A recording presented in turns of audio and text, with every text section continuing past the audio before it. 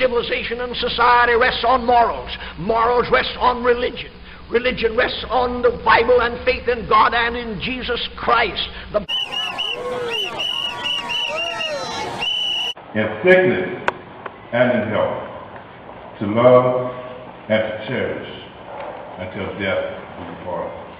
So I wanted to win the game, and you want to win games, but sometimes the basketball gods say you shouldn't win the game, and I thought tonight was one of those nights. Come on, somebody! Somebody!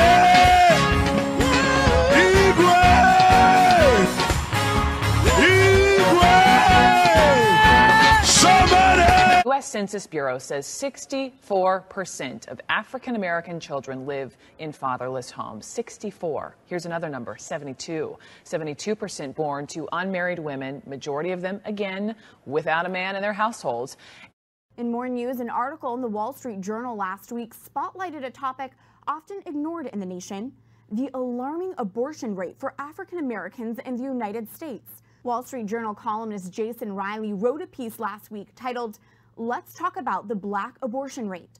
Riley explored how in New York City, thousands more black babies are aborted than born alive each year. And he highlighted how on the national level, black women terminate pregnancies at far higher rates than other women. Look at these numbers. In 2014, black women made up 13% of the U.S. female population, but 36% of all abortions were performed on black women. I spoke on this exact topic, the alarming black abortion rate, with a pro-life leader earlier this year.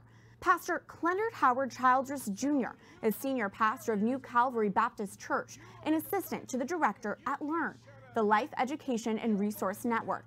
He coined the phrase that the most dangerous place for an African American is in the womb.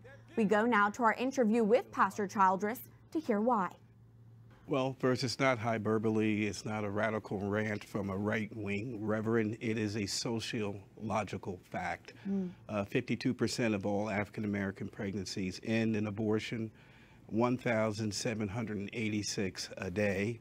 And since 1973, over 20 million African Americans have been killed by abortion alone.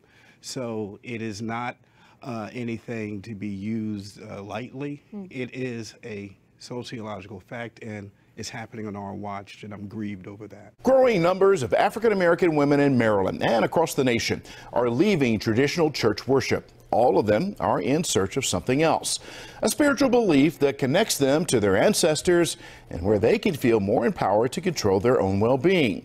They have found it in ancient forms of spiritual contact. Some call it witchcraft, a term they accept and embrace.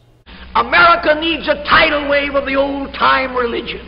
America needs to be taken down to God's bathhouse and the hose turned on her.